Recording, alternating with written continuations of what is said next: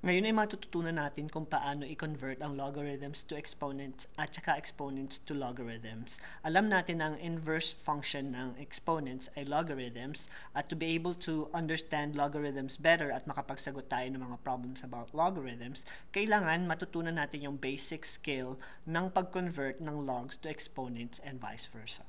So, alam natin na ang equation ng logarithms, let's say we have log of x to the base b equals m.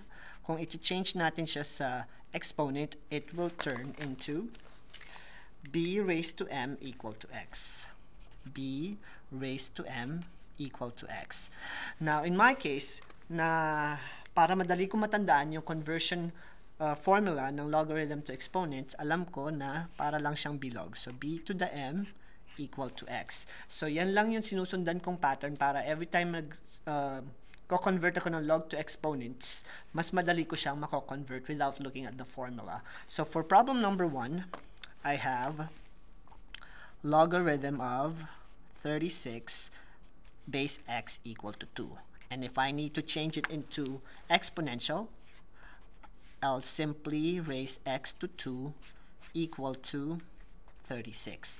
At ito na ngayon yung exponential function ng ating log of 36 base x equal to 2.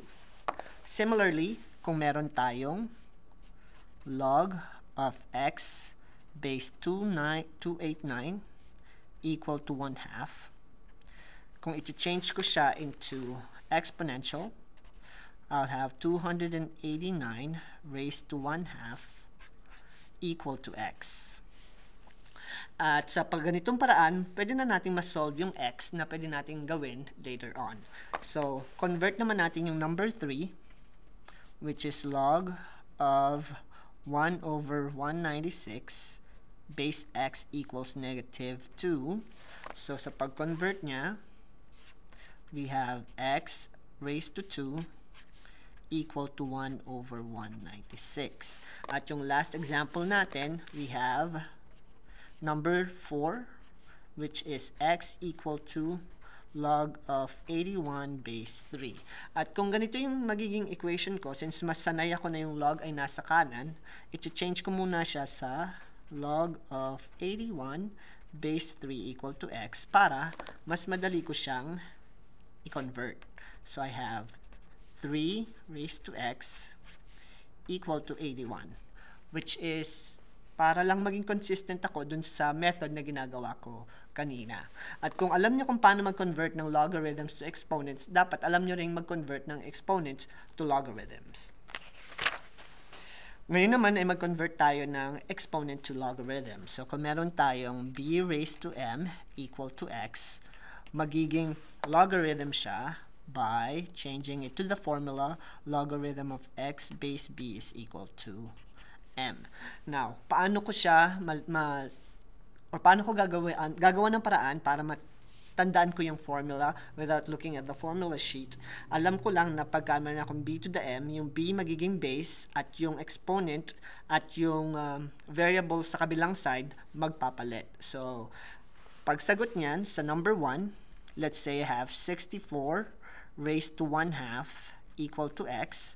Tulad nung sinabi ko, liliit yung 64, so I'll have logarithm of 64 yung base, at pagbabaliktarin ko si x at saka si 1/2. So I'll have x equals 1/2.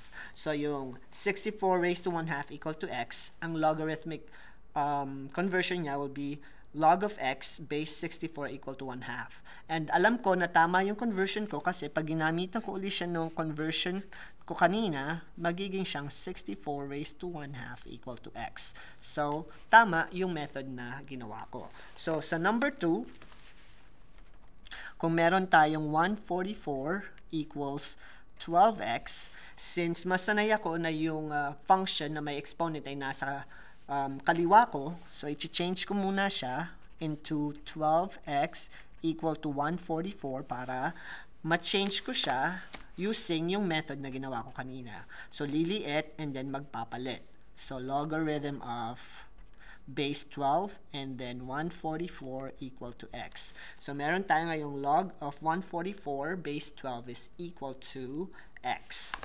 At number 3, kung meron tayong x to the negative 2 equals 1 over 81, tulad nung sinabi ko, since yung exponent nandito sa kaliwa natin, liliit si x. So I have logarithm of x at magpapalit si 1 over 81 equal to negative 2. So yan yung conversion natin sa number 3 at sa number 4, yung ating 1 over 12 squared equals 144. So tulad nung ginawa natin kanina, liliit si 1 over 12. So logarithm of 1 over 12. Mag-change si 144 at si exponent. 1 over 44 equal to 2. So yan yung pag-convert naman ng logarithm, ng exponential to logarithm.